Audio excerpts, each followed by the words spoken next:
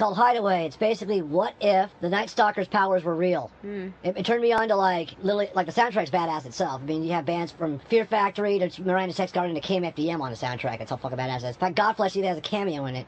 And it stars Jeff Goldblum, Alicia Silverstone, and Jeremy Sisto. And you know him better as Dreamy Hands from May. Yeah. He was also in that show that Jeffrey Dahmer was in, you know, Wicked City. I was about to say, Fear Factor? No. Yeah, Wicked City. I forgot he was also in there. Yeah, the main guy in that show, the cop, he plays Visago. That's him. Yes. He's so dreamy. You know what's even cooler? It was one of those DC animated movies, one that takes place in the 50s. He was the voice of Batman. It's the same one that had Lucy Lawless as Wonder Woman. That's pretty gangsta, right? Yeah. But you don't enjoy this movie because, A, you're a fan of Jeff Goldblum. Yeah. You should lead with that. Alright, you ready to start this shit? Okay, are you getting license blitzed, Layla? Yeah, I'm pretty high right now. Oh, this is the movie I was thinking about, and he kills himself by doing push-ups on this knife. And this cool double knife? Yeah, I remember this movie. 1995 CGI. Does that mean Spawn and this movie are in the same universe? No, they just have the same shitty graphics designer. She sort of disappeared, didn't she? Well, what do you expect when your career kicked off from being in music videos? Like, Liv Tyler could get away with it. Her dad's the guy in the band. You're just a nobody. Playing Miranda Sex Garden. There's no other goth band except Susie that's better than this band. Off her only good album, Fairy Tale and Slavery. Why I nitpick feminist shit, because I'll never do this. Shut up. See who the director is? Director Tank Girl. All I suppose we should just ask Tequila. She's in this band. I want to hang out with Jeff Goldblum. He is zaddy. This movie's rated R, right? Yes. Yeah, I think it was on late night when I was like a freshman or I was in middle school, and it was right around the time where I started masturbating and I stayed up super late to watch like Showtime or HBO. In this situation, actually, they would bring up his temperature and then bring it down again, and then they'll bring it up again. Don't ask me how I know that. This I don't understand though. If you do a defibrillator with, look how cheap this looks. It's about to be embraced within the heavenly light. And maybe bring him back to this horrible fucking rock holder. Oh my god, it's Dr. Octopus. That's Doc Ock from the, Spider-Man movies? Yeah, you ever Spider-Man 2? That's Doc Ock. I've only seen like part of Spider-Man.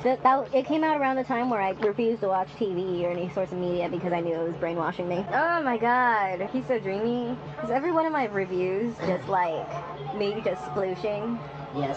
Because I feel like that's every one of my reviews. It's just me thinking with my mind in the gutter. Did you see what her tickets were for? Pearl Jam. Yeah. Hell yeah. Party up inside. Woo! Gonna go see Pearl Jam. Now it's Dad Rock. Now it's totally Dad Rock. And he's the last grunge guy. There can be only one. The last grunge guy living. Like, basically, like... But no, that's why he switched the country, because he knows if he stuck to grunge, he was gonna die. Because even bands don't heard of, like... Imagine telling someone in 1997, Eddie Vedder was gonna be, like, a country music star. It looks like downtown Orange. The Circle? Yeah. Yeah. This is mostly filmed in Orange, because it takes place in that area. Like, you know who needs to... So are we gonna see Dreamy Hands again? See, this movie, it suffers from the same... Oh, that's in Fullerton.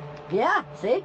Oh, it is, huh? It totally is. No, they just passed the Zoot Suit place. I think that's roughly where Ipso is. I sound like a Californian now. Dreamy Hands! Look how young he was. What 90s trope does it suffer from? Because this is 2 years before Scream. I know, but I'm saying it's not even a horror movie. It's just like every movie in the 90s? is in the 90s, or this specific time in the 90s reminds me of a painting in a doctor's office. Yeah, that's definitely the 90s, mid-90s to a T. Or like kind of bland. Like the music wasn't heavy anymore. It was kind of like it was bland. And it's not bland, but like you can tell what they're trying to go for, and you appreciate the work that's been put into it. And you pretend to like it. And you pretend to like it because everyone else likes it. But you really don't. Yeah, and then all you do is just kind of rip off the perfume samples inside the ladies' magazines in the doctor's office. That's what this reminds me of. Fucking Godflesh! Oh. Imagine just seeing Old Man Goldblum at the golf club. This is before Bar Sinister. He is fucking cute. He's Dreamy Hands. He's Dreamy Hands. I'm gonna meet him one day, and hi, my name is Layla, how are you? You'll touch me, I'm like, ah. Dreamy Hands. You'll go over to shake my hand also, and I'll just cream my pants. You just know him as Dreamy Hands from... It's like, you're Dreamy Hands. No, my name is so-and-so. I'm like, no, but I call you Dreamy Hands, because you gave me a hand fetish. Ah! He has his hair all curly. Look at him! He's so cute. He's so fine. He had a gun pointed at a cop. That's some white ass shit. Cop doesn't give a fuck. He pulled a gun on me. I'm gonna smoke a cigarette in your house. You know, this is actually a pretty good, like, Jeff Goldblum role when he's not being just Jeff Goldblum, you know? You mean him actually acting? Him actually acting instead of just being like a novelty actor. This is pretty cool. Yeah, he can actually act. He's not being, you know, his Jurassic Park character. That's bad acting. Yeah, that's Jeff Goldblum. Yeah, right when I compliment, he brought it out. Yeah, you're right. Yeah, that's a good thing to notice. It's like he can actually act and then turns into Jeff Goldblum again. Oh, yeah. That's one way to say about this movie. East West Highway going east. Underway. You know what Highway 90 is, right? No. Imperial. Oh, you go down far enough, you get to Walmart.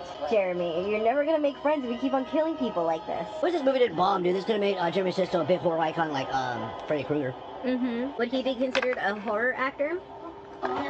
Well, he's only done this. And May, where he plays the opposite. Masaga would marry May. They would be a cute couple if you think about it. May only killed because she was lonely. You're not going to touch my face?